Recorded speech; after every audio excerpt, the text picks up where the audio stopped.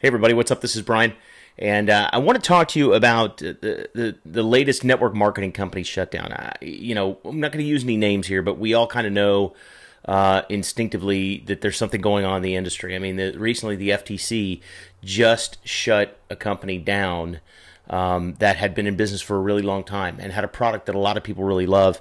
And so what I'm going to do is I'm going to go to the drawing board here, and I'm going to talk to you guys about a problem in our industry right now. It's called internal consumption. Internal consumption, okay?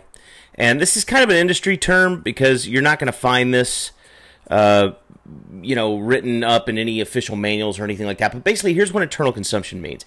It means that if you've got a company that, even if the company has a really fantastic product in the network marketing industry, if your company is primarily marketing its goods or services through the distributors or the builders themselves, then you essentially have a one-to-one customer to distributor ratio.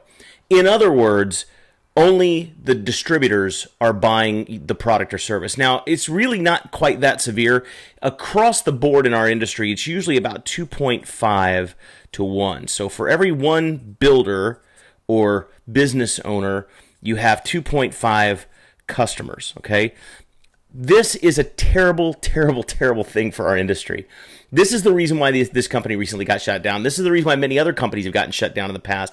And that's because the FTC, the Federal Trade Commission, and the SEC, and the regulatory agencies of the country, they look at this and they say basically this is a pyramid because only the people that are in the business are buying the product or service. So it's kind of a giant self-licking ice cream cone. It's, I'm going to use this widget here that I don't need. I'm going to buy it every month. And if I can get a bunch of other people to buy it every month, then I can make a bunch of money. Even though nobody wants the widget, there's not that much value in the widget.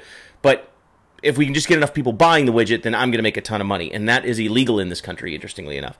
So if we really want to avoid trouble with the federal government of the United States, if we really want to find an opportunity that's going to provide some real, true, long-term residual income for you and I and for our families, we need to find a company that has somewhere better than a 10 to 1 distributor to customer ratio. Okay, something has to be greater than 10 to 1 for it to truly be a customer-driven model. And let me tell you why this is important.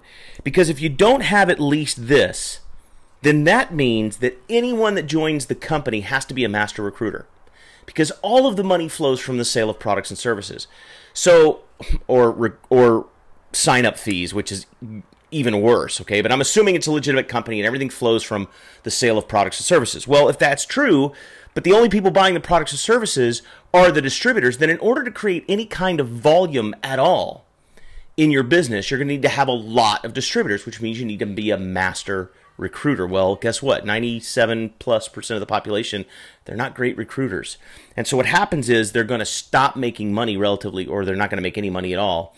And in very short order, they're going to get tired of paying that $150 to $200 a month auto ship, and they're just going to bail out. And when they bail out, if you got a ratio that looks like this or like this, when those people bail out, they take the revenue with them.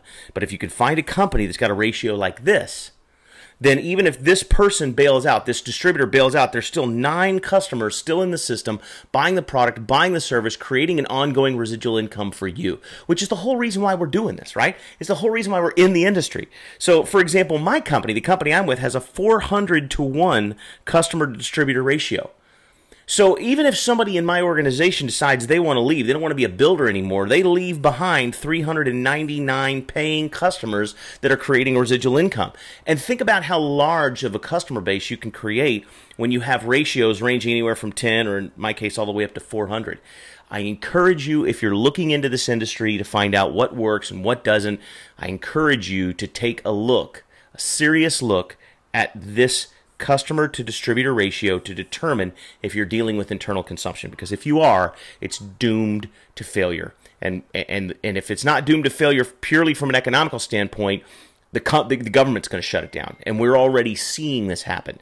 So if you want to see what a company looks like that has a large customer to distributor ratio, you can click on the link below the video. It'll take you to workingwithbrian.com. I'll give you a full breakdown of our company and how it works and everything else. But whether you get involved with our company or whether you find another one altogether, I just encourage you so strongly to look hard